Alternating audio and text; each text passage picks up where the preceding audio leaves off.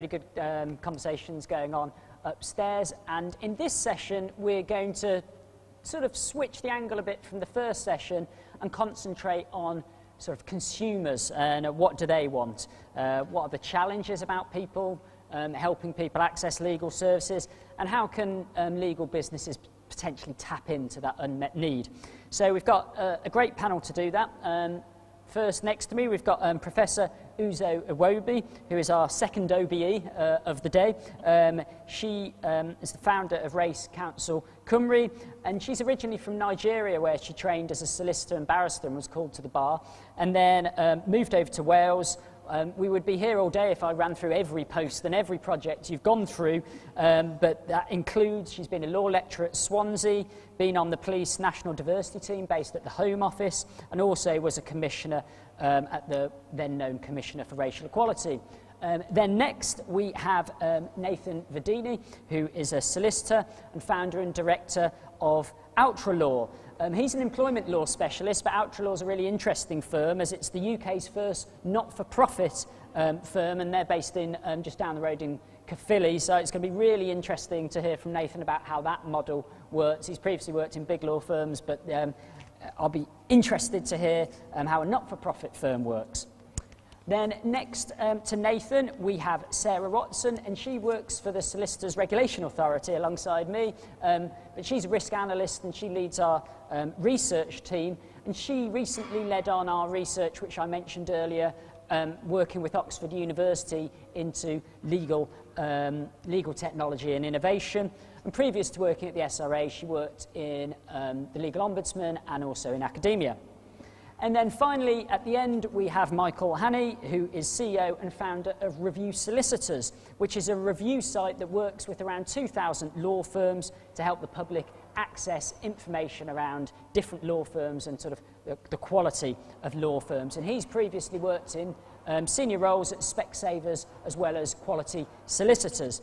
And it will be really great to hear Michael's insights, but probably in the interest of fairness, I should say other review and comparison websites are out there. In fact, we've been running, Liz mentioned about our unbundling pilot earlier on. We've actually, since the start of this year, been running a pilot with around 70 law firms, a number based in Wales, and 9 comparison websites to look at what role can comparison websites help in helping consumers make informed choices around legal services. And also, that pilot is not only about looking at how we can perhaps encourage that, but also what are some of the barriers there? What are some of the things you might get around, such as risks around things like fake reviews? So I'm sure we'll be coming on to discuss some of that in a bit. So let's crack on. And a bit like the first session, I've got an opening question for each of our panellists, which we'll go along and answer. I've got a few more questions, but again, I'd really love it if we had some excellent questions in the first session, if we can get out to you as soon as possible. But the first question I wanted to ask us, what do people want when it comes to legal services, and how do consumers choose legal services? So if I come to you first, Uzo. Okay, that's interesting. Thank you so much for the very warm welcome. The charity that I established in Wales is, one of them is Race Council Cymru, which is like an umbrella body that promotes race equality. For many of our elders, and the Windrush elders and the Black history community, as well as the small, diverse grassroots groups like the Chinese community, the Filipinos, Bangladeshis, spread right across the whole of Wales, how they engage solicitors, strangely, to my knowledge, is word of mouth. And it's very, very strange, because you would think somebody might Google and say, who's the best solicitor? But people always go by, who do people recommend have been good? Who has a good reputation of delivering an excellent service? So I know that there was one incident, for example, our Chinese in Wales Association is one of the organizations in Cardiff and Swansea, and their leader talked about one example of having an excellent experience working with a law firm. That law firm got over 15 different clients because of that one recommendation. And they don't mind waiting in queues because they've heard that somebody else experienced a really good, had a good experience. Likewise, if you've had a bad experience with one solicitor's firm, it travels right across. It may be unfair. You may feel that people misjudged you and the circumstances were different, but ethnic minority people, to my experience, are very persuasive to each other. So if anybody comes, oh, they're terribly racist, don't go there. So you might feel this is so unfair. You're not racist. It was a difficult situation, but word of mouth is remarkably powerful for ethnic minority people. So make an effort to share what you can do, what you can offer. If you have any good news stories, put them on your website, put images. It really encourages people. Also, people who provide services with zero fuss. So don't use too much technology, because a lot of our elders struggle with digital inclusion methods of working. During this pandemic, we've really struggled to get elders on Zoom, to even talk to them about, providing ordinary support. People who've had issues prefer to have somebody next to them who they trust, who can help translate. They believe that the legal language is very complex and set there to confuse individuals, innocent individuals in the community. So they often trust a lot of their leaders, especially the ones for whom English isn't a first language. So always explore how you can break things down really simply for some. Obviously, we can't generalize, because many diverse ethnic people are lawyers themselves and come from families where they can inspire and inform. But I'm talking about the general first generation or second generation migrants. I think the easier you can make it, the better. Thank you. So that was really interesting. What about you, Nathan? What do you think?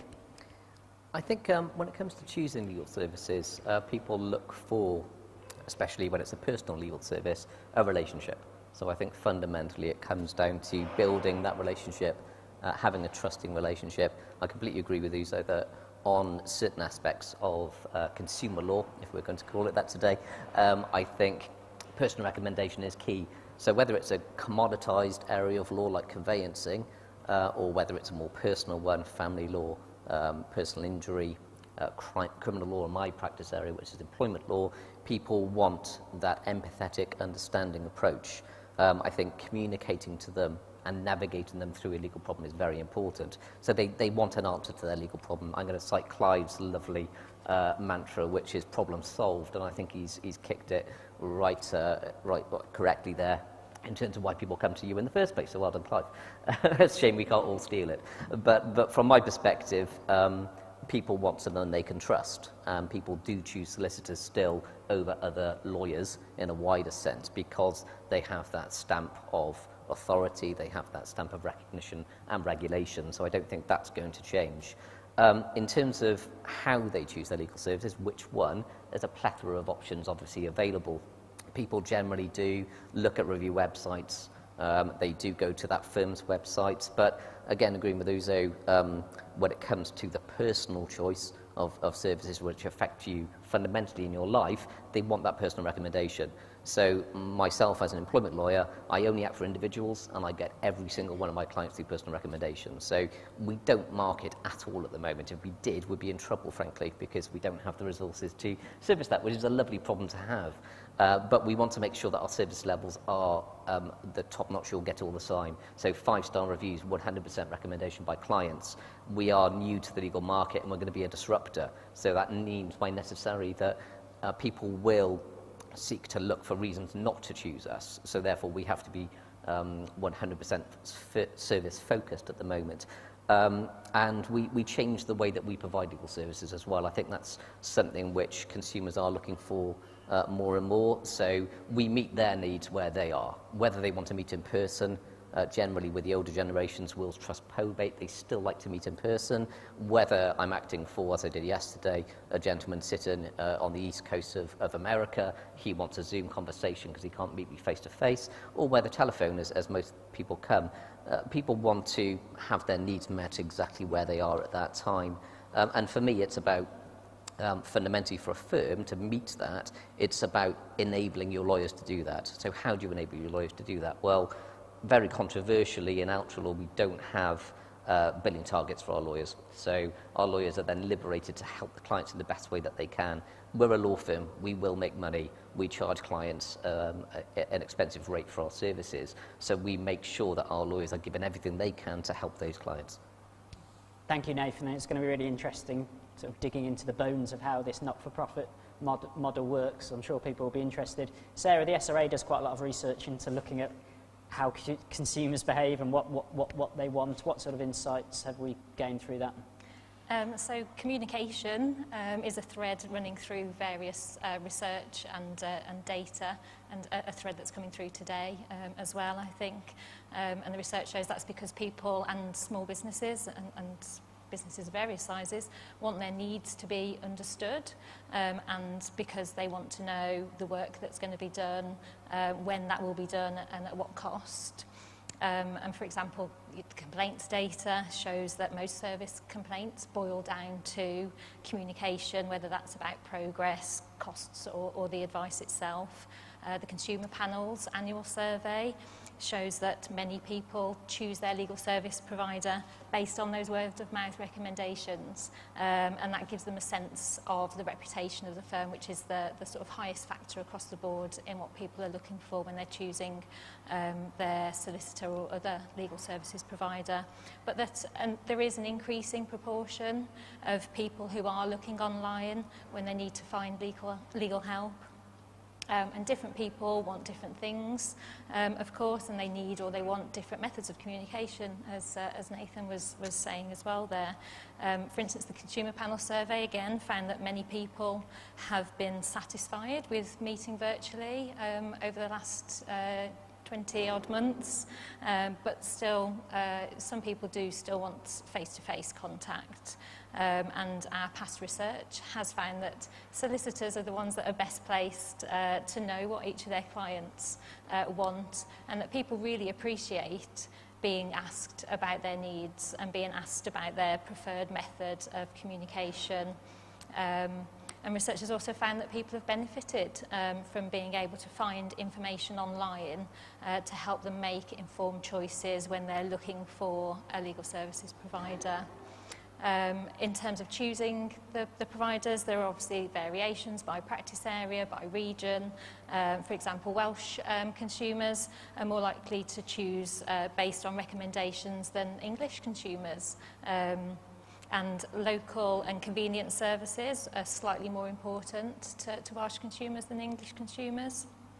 And the LSB as well found that people in Wales are more likely to use a solicitor as their main advisor compared to England. In terms of thinking about how we are innovating as a research team and as a regulator as a whole, one of our regulatory objectives is to increase access to justice, or to improve access to justice, and we're trying to be more innovative to meet that objective. For example, the piloting that's been spoken about today, it'll give us more evidence for us and the sector to progress with that regulatory objective. And we want to better understand the needs of different people in different regions across Wales and England. So soon we'll be starting some more research to give us that better grounding, a better sort of evidence base.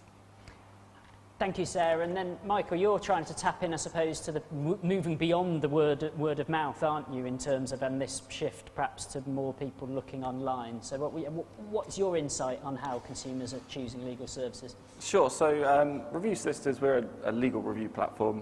We list every single law firm in the country. What we've seen is over the last 5 years or so, there is an expectation from clients to be able to get more information about a potential experience with a solicitor.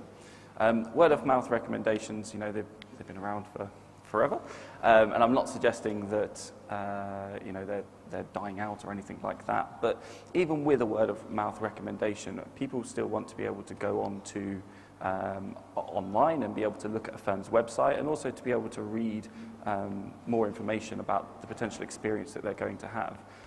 We have seen an increase in the amount of people that are coming on to the Review Solicitors platform. So often, they may already have a firm in mind about, I'm potentially looking at using ABC Law because, I've spoken to my dad and he said that, they were good 5 years ago when they used them. But it really comes down to giving people the ability to choose which way and which direction they want to go.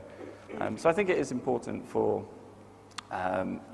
firms to be able to understand what it is that clients want when they're at the early stage of the client journey. And if you think about it yourself, if you probably have friends in different areas that you can go to for advice, but it's interesting to look at it from somebody who doesn't have that. So somebody who doesn't have any form of recommendation. Where's the first place that they're going to go? I've seen people asking questions on Facebook quite openly. Does anyone know a good employment solicitor? That's how desperate some people are at the early stage of the client journey, and it's trying to. What we're doing at Review Solicitors is trying to give people that ability to be able to, research themselves and, validate the firm that they're looking to trust. And it's an interesting point. And just one thing I wanted to pick up, is your sense that more people are on your website with a view to, I want to check a firm that I've heard a bit about to see whether they're decent or they've got disastrous reviews, or are there quite a few people arriving there with zero idea and just, what is it? One or the other, or? Well, I mean, it's a good mix of the both. So, being an open market platform, a whole of market platform, we give people the ability to, show me all of the solicitors in Cardiff and, who can help me with employment law. So you have people who don't have that recommendation, who, use the reviews to form their decision about which way in which they're going to go.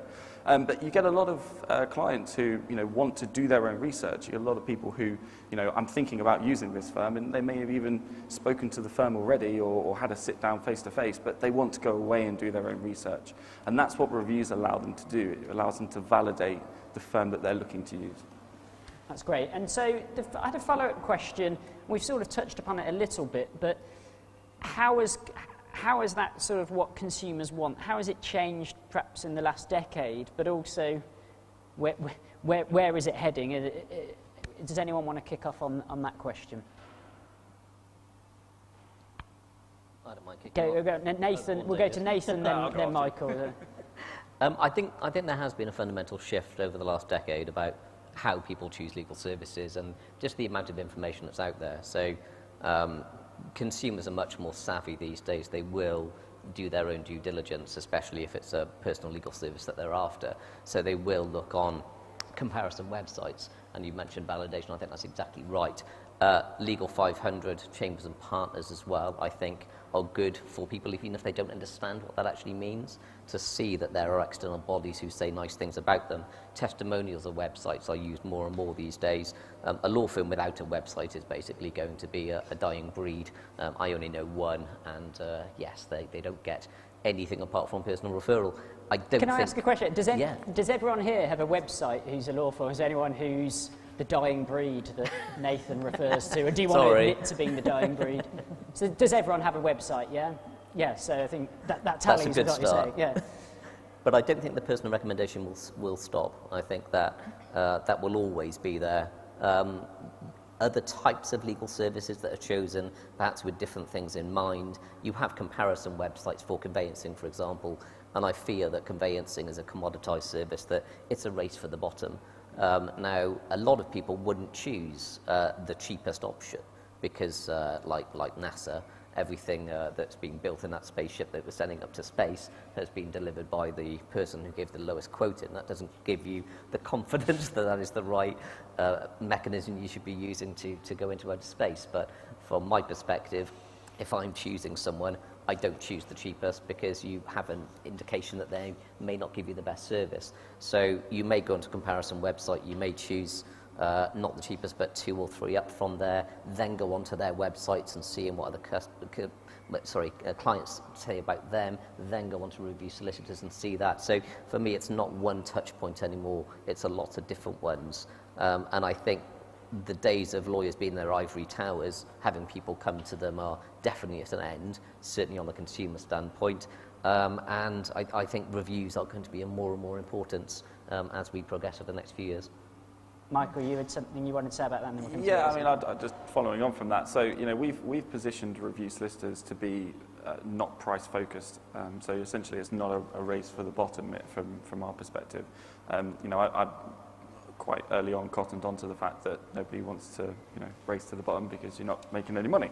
And what we're trying to do is help to educate clients at the early stage of the client journey to understand that there is a difference in the quality of solicitor that you're going to get. And that's really, really important because you know, often, you know, legal services could be a distress purchase. You know, nobody wants to be spending money on lawyers if you don't have to. And from a client's perspective, you know, there is almost a mentality to go, all right, I don't really want to have to pay for this, so I'm going to go for the cheapest. But that won't generally get the client the result that they're looking for. You know, they won't have the high standards that they expect, because at that point they're thinking every solicitor's the same.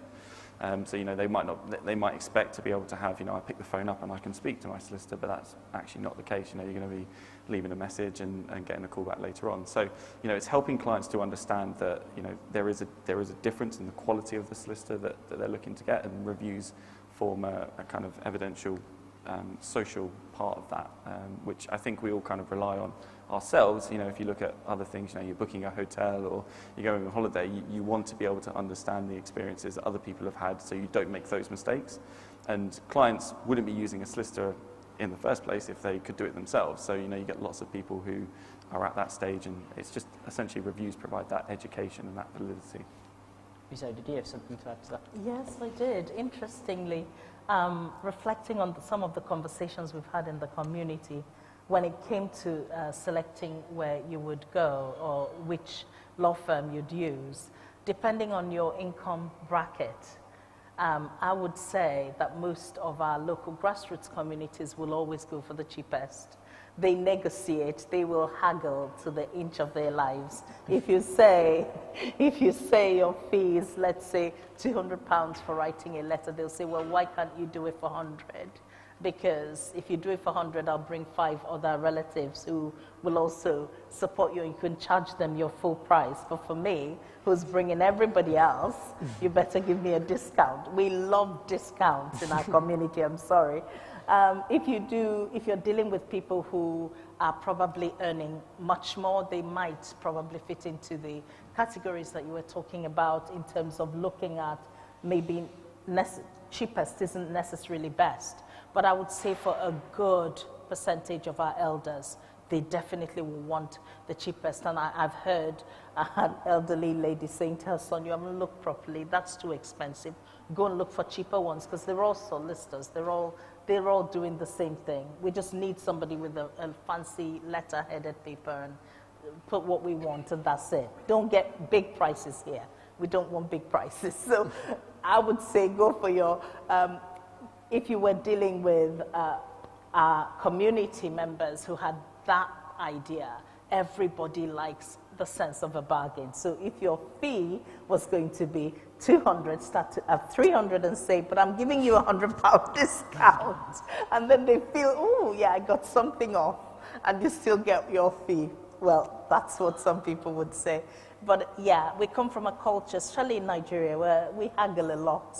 We like the concept of haggling. You like to feel like you got something discounted, or somebody liked your business enough to discount even £50 off. They feel like, yeah, I want to go back to that person because they understand and they're willing to negotiate. So it's a completely different mindset, I think, to look at white people. You know, I wouldn't generalize in any way, but I'm telling you the tips that I've heard in my community when they talk about, you know, who are they going to sign up with. I think it's a really interesting point, and Nathan, you picked up, there's no one-size-fits-all approach to your clients. And I was actually speaking to a group of neurodiverse consumers the other week, and actually nearly all of them said, I want the option, tech really appeals to me, and I don't want to have to deal with phone calls, because actually neurodiversity often, conversation or sort of social interaction when you don't know someone can feel quite something that's quite a big barrier to get through. But actually that approach might not work at all for someone else. So I think this identifying what your client needs is really important. Can I just ask you one question, Nuzu, and then I'll perhaps come to the rest of the panel. You said that you'd been trying to get the elderly members of sort of communities on Zoom and try and get that more on tech. Has that worked at all? Has there been any shift, or is it not really happened? Some of them have improved significantly. I think Welsh Government realised the need to particularly reach out to ethnic minority elders. And during the pandemic, especially when many of them were cut off from their families, some were very agitated. They hadn't seen people for months. So there was a real effort to talk them, get them on the phone and talk them through provided iPads and things to get people more online. I'm not sure how widely that worked because, for example, with the Windrush Elders, we have 66 members on a WhatsApp and only about 5 or 6 would come on Zoom. So you'd have to phone all the others to check that they were okay. So they just weren't confident using, you know, computers and laptops. They needed family members or community leaders or friends to come and help them get online. Or sometimes they'd come online and heads would be missing and arms would be sticking up and cups of tea would be right in the camera, you know, but it's interesting that we never give up. We keep encouraging them, and now things are opening up more. They are wanting to learn in case we go into another lockdown. So the resilience of spirit for people, especially some of our Bangladeshi communities whose first language is in English, trying to understand all those keys is really daunting. So I would say that accessing solicitors by digital means may not be something many can access, but they would want their children who are, you know, advanced in knowledge or academia to help them and talk through.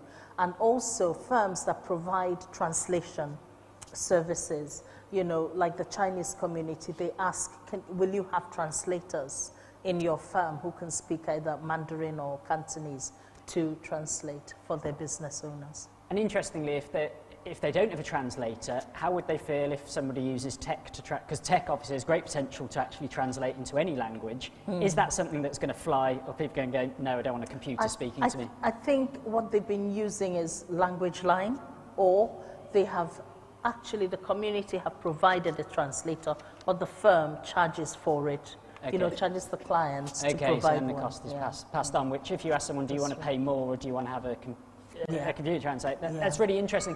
Just so you mentioned WhatsApp. Does anyone use WhatsApp to communicate with clients here? Yes? Yeah, we've got a few. And is anyone brave enough if we get a microphone? Does anyone want to explain why you made that choice, and does that work well? Does anyone? There was 2 women at the back and you there. Do you want to? So why do you use WhatsApp? So if you get Liz just down here at the front. Yeah. Sorry. Sorry, We use WhatsApp for mostly our corporate commercial clients, but also some family clients, because if they have businesses, they don't. We've got a few that don't check emails daily. They also don't really know how to use things like Microsoft Teams or Zoom, but they can use their smartphone. So we find that actually we tend to get a quicker response from a lot of clients via WhatsApp because it's what they use with their friends and family. Does it help as well that you can see whether they've read it or not? That does help from my perspective, but obviously you can also send pictures, documents and things via WhatsApp as well. So that, again, that helps them, and for us, we just get a very, very quick response compared to email. Did anyone at the back want to add anything as to why they use WhatsApp? Yep. So I think what we had there, just in case anyone couldn't hear that, is a similar reason, that sort of interaction. So going on to that, Sarah, we were talking about what consumers are going to want in the next decade. Is there going to be a greater shift towards technology, do you think? So I've spoken to younger people who say, actually, my first priority using a law firm would be that they have an app or something like that, which is totally different to the elder generation who's talking about. Where do you think things are heading?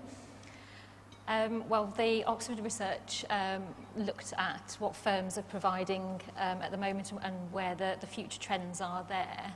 And from there, we could see that there seems to be potential for growth in terms of more tech being used to market and to clients and to onboard new clients.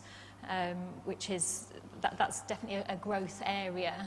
So it's not used so much by firms at the moment, whereas a lot of tech is used for the business processes, in internal kind of work systems. I think it goes to what Mike was saying as well in terms of we're all consumers, and in general we are using tech more and more to either completely solve a problem or buy services or products, or to supplement and sort of validate our choices. Obviously not in all cases, but increasingly so, and the research does show that people are more and more, so that the trend is definitely moving in that direction for tech to be used to validate it, if nothing else.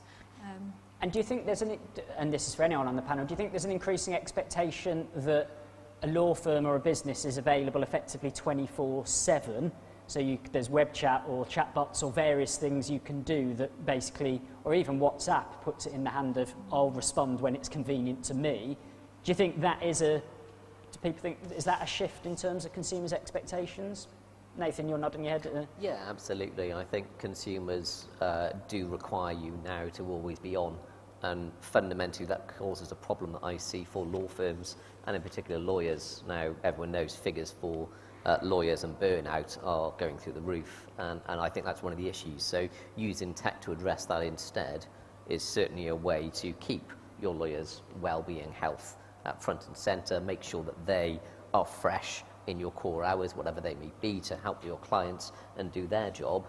And outside of that, I know a number of law firms that actually outsource their tech bots effectively, or live chats, with scripts and with service level agreements that those companies have, so that they're able to effectively be the law firm but outside of it itself. So for me, the always-on culture, I rebel against myself, and I don't like it, but for my clients, I meet their needs. And if someone is WhatsApping me on a Sunday, and I know that a quick answer from me is going to stop them having a minor heart attack, then of course I'm going to respond there and then.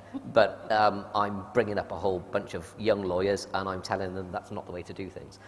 So it's a bit of a contradiction in that, but technology for me is going to be a big answer to that. Anyone else want to add to that? I think life is moving forward, honestly. Children today, what they're able to do is incredible.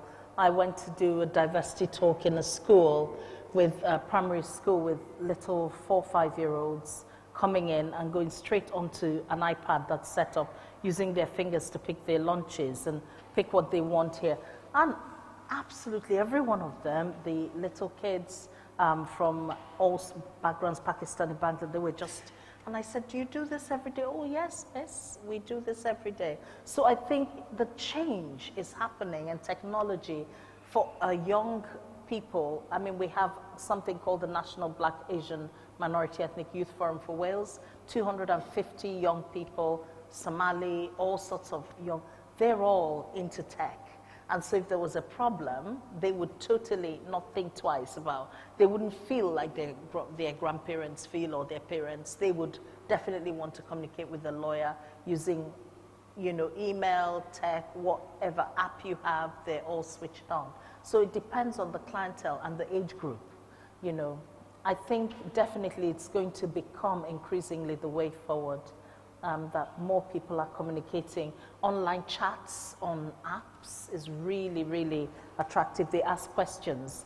There was that device, something called Ask Jeeves at the time. Do you remember that? Yes. The glory days. Yes, but it's moved on now, and people can chat to lawyers and find out quick answers before they decide whether to book with you.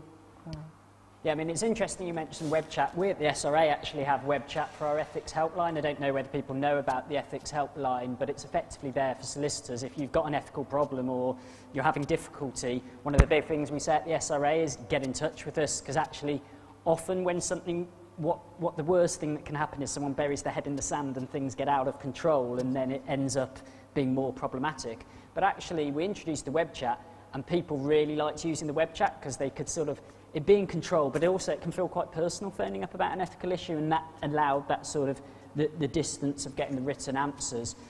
Does anyone here use a web chat for their clients or a chat bot?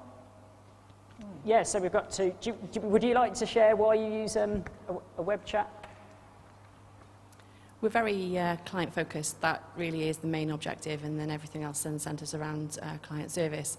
Generally speaking, a lot of the web chats generally is things like how do I make an appointment, how do I pay you money, do you do criminal work, do you do this? So you can field most of it, even though it's 24/7, you can field most of it yourself or with automated answers and put their mind at rest. They think they've had an amazing experience, and maybe you've paid 15, 20 quid for that per day to be able to provide that service. And so you haven't outsourced it, you're running it within the firm? Or? We've got a combination. So there's a number of us that have logins. So if we're sitting one evening, if I'm surfing looking for a holiday, I'll have it in the background. So obviously if it pops up, I can just quickly answer it. Yeah. But then if it's not answered, it then does go to a service provider that we pay to be able to respond to it. And generally it's, I'll take all your details and somebody will ring you in the morning. And that pacifies them. They feel that they've had an amazing service. And again, it's relatively cheap. They feel they've had an amazing experience, and you've serviced that need. Any tips for anyone here who might be thinking, well, maybe a web chat might be good for my business? I would say I would definitely explore, because that is the client's expectations. But an interesting observation listening to the panellists is that I was at an event many, many months ago, and one of the things that inspired me was a lawyer actually saying that an individual can't give great service 24/7, 100% of the time, but a great team can. So we have team mailboxes. So instead of having burnout with one lawyer, we actually have a team of people, and quite often it doesn't actually require a lawyer to respond. It could be easily something. We have, through the pandemic, we've capitalised on the fact that a lot of our staff want flexible working.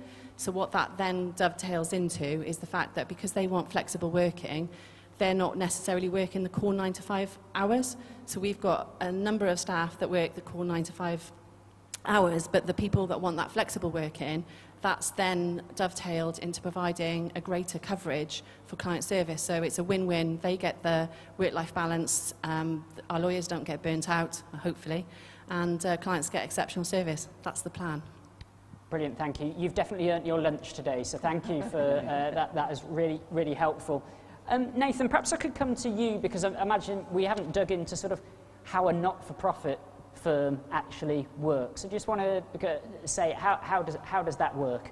Yeah, absolutely. So hopefully most people know how a law firm works. Well, you have clients, you charge them fees, you make profit, and law firms historically were partnership models, and so the people at the top of the tree had equity, and they took the lion's share of the profits of the business. So after you pay your overheads, your rent, your other lawyers, etc., then what's left over is profit. There's been a move very recently towards other organisations running the law firm, or at least owning the law firm, so private equity companies, shareholders in different companies. I was with Russell Jones and Walker when it was taken over by Slater and Gordon lawyers, and there was a fundamental shift internally about making the finances of the company work and reporting constantly on that.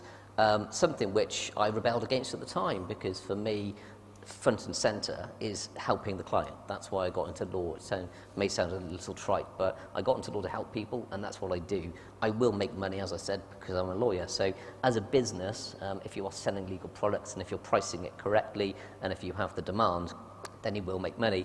So for me, I don't like to use the word ethical in this sense, but it is an ethical choice. So rather than the people at the top of the tree keeping all the money, frankly, fat rich lawyers getting fatter and richer, it's about liberating that so that the people in society who really need it have the money instead. So in essence, it's a wealth distribution model. So what we do is we take a very wealthy industry and we say, rather than making rich people even richer, let's give that to people who need it more instead. So who decides who gets the profit?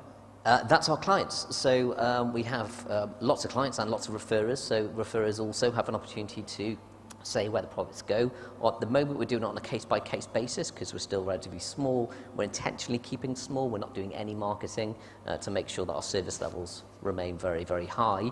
But on every case, we ask a client, where do you want the profits from your particular instruction to go? Now, over time, you will be able to differentiate. For example, our will, trust and probate division have different profit margins to our employment division. But if we start off from an assumption, which is what we do now, 10% of what you pay us gets given to a charity of your choice. Every single client chooses their own charity, and people have different ethical itches. So one person may want to help a local food bank, another person may have a particular interest because of a family issue in cancer research, for example. Everyone has different things, and that shows the diversity of 250,000 charities registered in the UK. We've taken away the regulatory obligation of that by saying it has to be a registered charity in the UK. But as time goes on and we grow, we'll be able to then say we can help any social enterprise that actually needs it, if you want to nominate that one. So large charities are often chosen, but I get very inspired by the small charities that are chosen, and I personally have a passion for helping small, thriving charities doing new things to address things like mental health. So, not-for-profit basically means we make money, but we give it all away rather than keeping it ourselves. Brilliant, really interesting. I'm going to come out to the floor in a second. I'm just going to ask Michael one question. I think this is a question for you. Is comparison websites and review websites in terms of the legal sector, it probably hasn't grown as quickly as it has in other sectors. Why do you think that is? Is there a blocker there, and is that changing? When I originally came up with the concept of review solicitors about 7 years ago, it took a couple of years to get off the mark. But I think we were a little bit early to market by a couple of years. I don't think that there was the passion there from the legal sector to think, all right, I'm going to give clients the opportunity to leave a review about my service. What does a client know? I'm the expert. So I think there was a little bit of hesitation, especially when it came to the risks involved with, defamatory reviews or reviews from people who were not clients of the firm.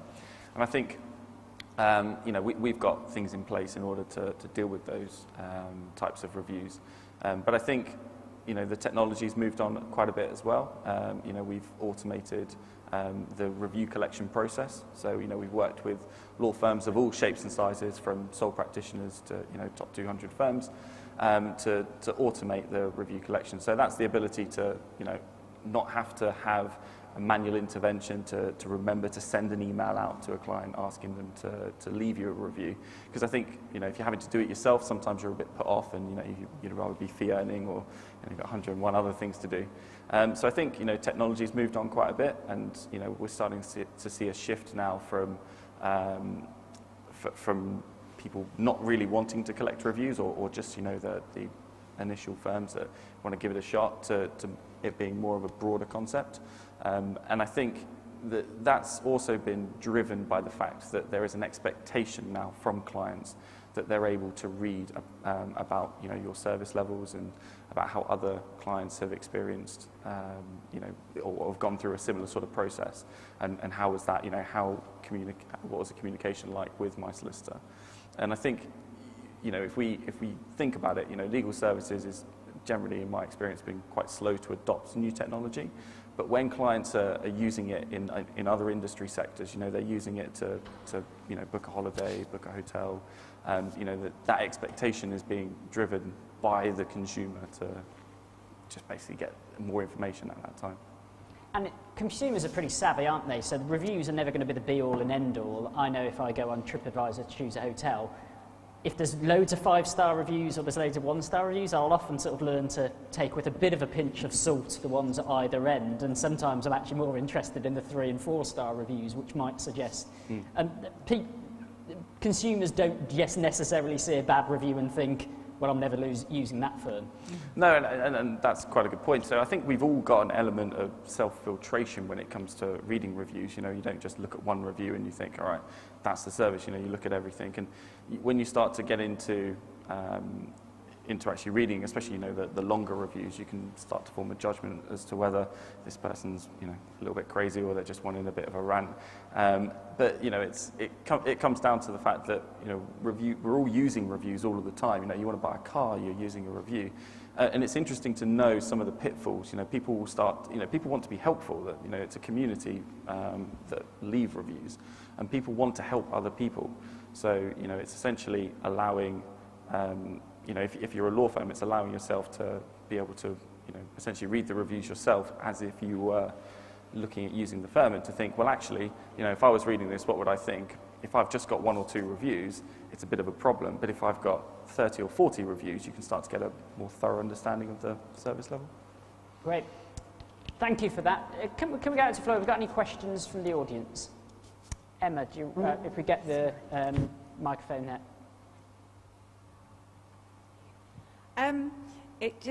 I wondered how many law firms in the room put on their website that they are client-focused, high quality. It's not a criticism if you do. Do you want to hands up for this question? Hands up, yeah, please. You can come and sit up here and share it. No. Hands up. So who puts client-focused? And So words similar to that we, so we've got one at the back, and that's with the web chat. We've got so a few. Yeah. My point is that I suppose reviewing is part of the evidencing what you say, and it's picking up on what Chris was saying earlier, is why are you in business? Why do you do what you do, and who do you do it for? And if you market yourself as client-focused, high quality, whatever that means, but we're really passionate about delivering a strong service, and we know who our clients are, you wouldn't be scared of reviews, because the majority of the time you'd hope you would deliver that because you really have identified yourself well. And equally, if you do use those terms loosely on your website, maybe you should think again. I suppose that's a kind of a point. So I think it's really good that I think reviews are part of the piece, aren't they? But it's good that it's coming more to the fore, because most websites you'll see testimonials, and I think it's probably the same thing, isn't it? It's just being a bit bolder. And I think most people in Wales can deliver a good service, so why not? But does anyone here also use review? Not just review solicitors, but like trust, any kind of review? Yeah, Trustpilot, or is anyone else using review? Does anyone encourage people to put reviews on comparison? It's Clive. So, should we hear from you? How's that experience for you then, engaging with comparison websites? This gentleman here. So we actually own a comparison website for conveyancing. Okay. But we also own a solicitor's practice as well. So every one of our clients and introducers who complete a case is invited to leave a review. And the reviews are great to us, whether they're average, negative or positive. If they're negative, it gives us an opportunity to go back and learn and address the issues. And do you engage publicly on those negative reviews? We do, yes. Yeah. And that's quite important, isn't it? Absolutely. But we also gather reviews throughout the conveyancing process as well. So every email that goes out to a client, there's an opportunity for them to say whether they're feeling happy or sad. And if it just generally in life, or with with us, yeah. If they're feeling sad, then again, it's an opportunity for us to go back and say, what are we doing bad? So yeah. That's presumably really useful for your feedback, improving your service, yeah. Absolutely. So we've only got actually a few minutes. The time has absolutely flown by. Is there any other questions from the audience? I've got a couple of quick ones I can run through, but I wanted to go to you, Nathan, then on want to encourage you to get part in our unbundling pilot, but you actually do some stuff with unbundling services. So you do have an offer for a client who perhaps can't afford the full complete service, don't you? How does that work? Absolutely. So for us, again, it's all part of meeting a client's needs. We do get clients who are on 6 figures who are happy to pay several £100 an hour because they know the service that they will get and they know the benefit of that. We have other clients who have lost their jobs, understandably, in employment law, may not have been very well paid to start with, and for me, I want them to have access to justice as much as anyone else. So we talk about very openly our costing structures. We talk about the fact that hourly rate is not going to suit you. We give them a full rundown of what is needed, let's say in an employment litigation case, and how they can do certain parts themselves. So for us, it's about enabling clients, allowing them the opportunity to reduce their costs. So we don't want to lose any clients at all. Our objective is to help everyone. So we do have a big pro bono arm to the firm. I say arm, every single lawyer has a pro bono target. That's the only targets we have in the firm. No one has fee earner targets. So everyone does their pro bono, and if someone comes through the door and they can't afford us, but that particular lawyer says, look, I really want to help them, do it pro bono. Absolutely fine. Great. Go for it. It's all part of profile raising for us. It's great marketing, frankly, and that lawyer gets to scratch their ethical itch, which for me is a great way to keep lawyers and actually to attract new lawyers. I don't want lawyers who want the largest salary that they can get, because generally, frankly, they're not going to help the clients in the best way that I want them to. I want lawyers who got into law to help people, who are altruistic by nature, and they're the lawyers that get attracted to a firm like mine, who doesn't put profit at the top, who's put the people at the top, who puts the purpose of the firm at the top, and in fact, environmentally, we put the planet as well by being zero carbon output and also planting trees for every client. So a very touchy-feely, nice thing to do. But from that perspective, yeah, every client has an opportunity to have some form of help from us. Pro bono, initial free advice calls, or as we call it, menu pricing, which is you may be able to do these parts of the case yourself. If you need a template schedule of loss, so you just fill in the gaps, then we can give that to you for a couple of £100 rather than spending 5 hours doing for you and charging £1,000. Yeah. So that's the way that we try to do it. And legal tech, I know we talked about it this morning, but legal tech really comes into it as well. And we are looking at different solutions at the moment where we can work with law centres and we can work with different law clinics and anyone basically who needs that kind of service to make sure that, again, in employment law, because that's my bag, we enable people to help themselves as much as possible navigate what is a very complex and technical system, which is employment law. That's great. I've got a couple of final questions, one for Sarah, one for Uzo, and then we'll, I think we're going to run out of time. But Sarah, I wanted to, what law firms think clients want and what clients say they want or want isn't always the same, is it? Or at least the research suggests that. So I think most law firms are very knowledgeable about their own clients, but I think we all make assumptions about what people want from us sometimes. The complaints data can often show that there is that mismatch in what people are expecting and then what they actually receive, and whether, again, that comes just down to it wasn't communicated in the way that helped them understand it.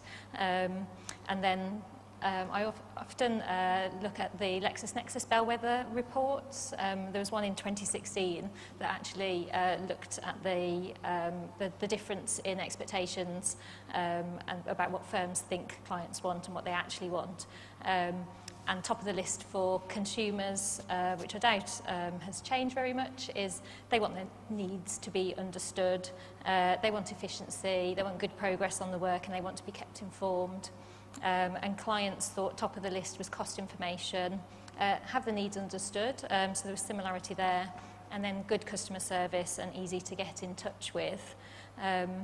Our reasonable adjustments research that we did a year or two ago showed that the best way to understand people's needs, whether that's about their case or whether it's providing reasonable adjustments to people with disabilities, is to ask everybody, what do you want from us? How do you want us to communicate? And to really just make information clear and accessible, whether that's on your website, available in the office, to sort of cover the spectrum of different people's needs as far as is possible within the time and resources that you've got.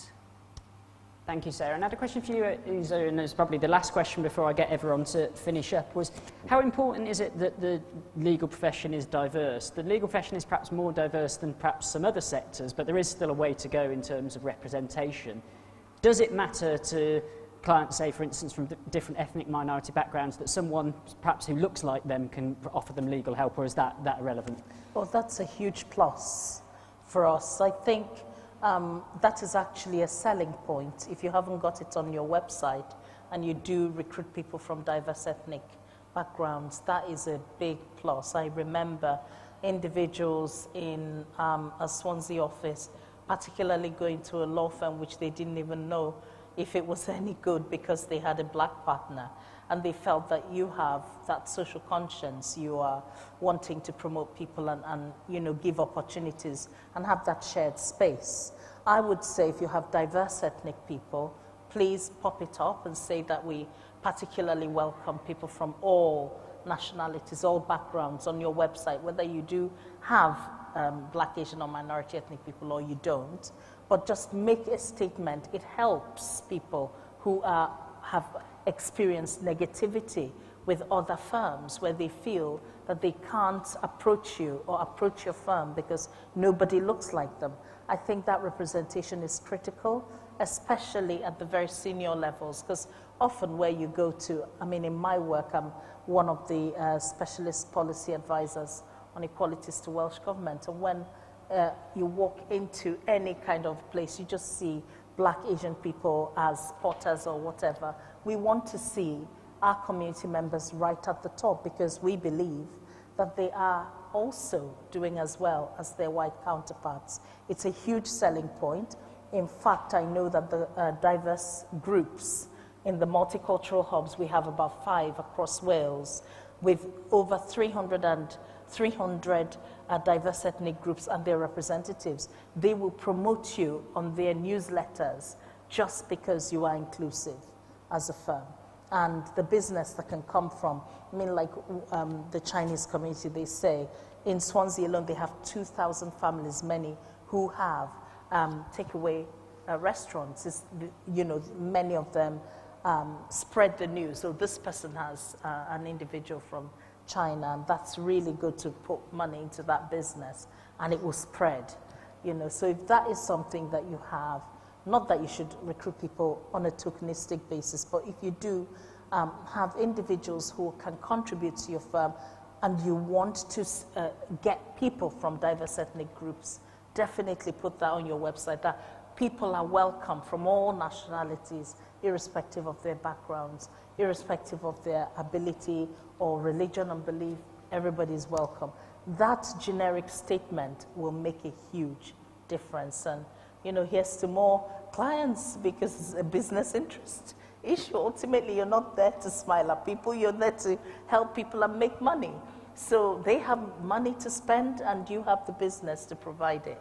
So it can be a win-win situation. Thank you. Although smiling, of course, helps, but it's a really interesting point. Right, I think we've run out of time, so I'm going to do the same thing that I did in the last session, and I'll start with you, Michael, is if perhaps in just 1 or 2 sentences, is there a big takeaway you'd like the audience to take from now, or perhaps some killer point you haven't made that you'd like to share? And we'll go back along the panel. Yeah, sure. I mean, from my perspective, I'd suggest that, you know, if you haven't already done so, go and Google your firm's name and type the word reviews after it. You know, this is what clients are doing. You know, we've got evidence of this. And yeah, just have a look, see what pops up. It's important to make sure that, you know, if you think you've got a 5-star reputation, that that's being portrayed in the way you want it to online. And definitely don't use Ask Jeeves. So, Sarah, what's your final tip? I think just about communication. Again, as I said at the start, managing people's expectations and keeping people informed, and whether that's in a diverse way, you know, using different methods of communicating with people, whether it's your website, using the web chats, etc. And just, as they were saying earlier as well, trying these different things out to see what suits your clients, and maybe not making assumptions of how you've always done things. Thank you, Sarah. Nathan? Yeah, I think one thing we haven't touched on is attracting the right lawyers. So everyone knows that it's your lawyers on the ground that help your clients, and they're the ones that are going to get the positive reviews. They're the ones that are going to enhance your business and get reputation and therefore clients through the door. So how do you attract the best lawyers at the moment? And Generation X and Generation Z that are coming through at the moment, their primary purpose is no longer money.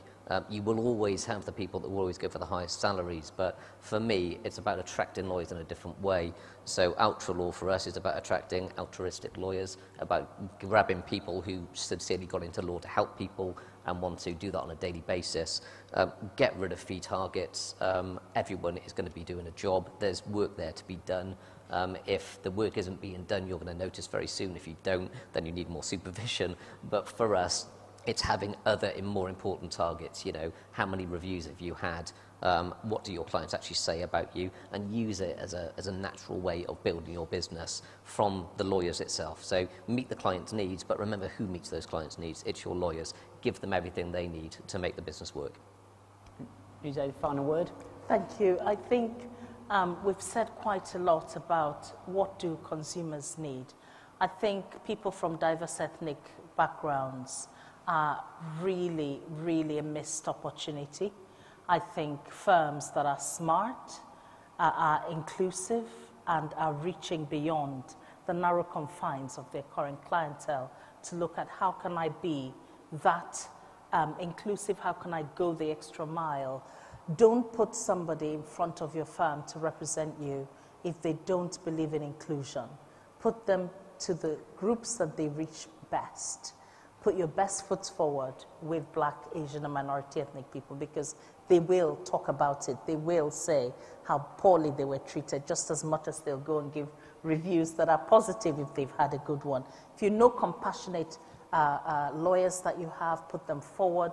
Let them win the hearts and minds of diverse communities. What people want is excellence in delivery of services. They want professionalism, they want answers, they want their matter sorted. And if you know the people to do that with the kindest of disposition, you're win-win all the way. And I do believe that just as good news travels, bad news travels faster. So try not to put people mismatched, because they are brilliant lawyers but don't have that interpersonal skills, especially with people who might not have English as a first language. Be that, explore the concept that I say, like Tesco's. Those people have studied their clients. They know who shops there. And during Chinese New Year's Day, you come in, the first thing you see, Sherwood spices and sauces, and all the noodles are right in front, and the Chinese will come in, they see all this red stuff. Wow, this is a place that we can shop. But is it really? They've just studied who their clients are, and they're providing what you need. Same thing as when it's Indian Mela, you see all the Indian sauces out there. So make an effort to study what is the profile of the area that you're operating in, and how can you best reach those communities. Put your best foot forward and have a successful business life. And hope I never see you all in court fighting racism issues. It's great to have wonderful law firms here in Wales, and hope we continue to do. If there any way we can promote your business, please get in touch with Race Council Cymru. I'm sure they will. Or Black History Wales. It's on the website. We can share what you do with our community. Thank you. That's a great note to end on. There's a couple of things I wanted to finish on, but first I wanted to thank the panel. If you could put your hands together, I think they've provided some really interesting insights, really great discussion. Just two or three things just to wind up. Firstly, we talked about the importance of word of mouth. We want to hear your word of mouth on what you thought about this event. So you will be getting an email asking you to offer feedback. That's the one thing we would ask. It'd be really helpful if you could do that, because it helps us understand, was this helpful? Do you want to see more of this? Would you prefer if the chair had got locked on the balcony for the whole of the evening and didn't even do this? We want to know what you found of it, so we can improve these things in the future. Secondly, also, we are doing some just videos to try and get feedback from people, what they think about innovation in the event upstairs. So if you could help with that, that would be brilliant. We are serving lunch upstairs. Love for you to stay and have a chat if you can do. Obviously, if you need to run off, we don't mind at all. But just wanted to say, again, a huge thank you for coming. It's been great here to be in Cardiff today. I've learned a lot, and hopefully you have as well, and you've got something useful to take away. But otherwise, thank you very much, and have a good afternoon.